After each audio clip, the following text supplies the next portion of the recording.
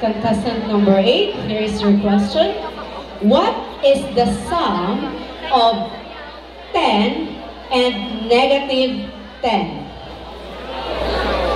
The sum of 10 and negative 10 is 0. Thank you very much. And the male category. So we only have one question left here. Your question is, if the half of 180 is 90, what is 1/2 of 90? If the half of 180 is 90, what is 1/2 of 90? I confidently believe that 1/2 of 90 is 45. Please pick a question.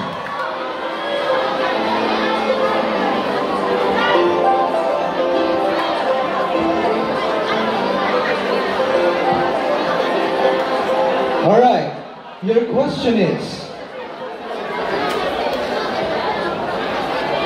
which do you prefer? Square or triangle? And why? Which do you prefer? Square or triangle? Why? I would choose square as a shape because I believe that looking around, this shape emphasizes for me strength.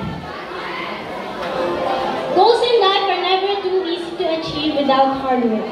Just like square, we need an equal, solid, and strong foundation in fulfilling our goals.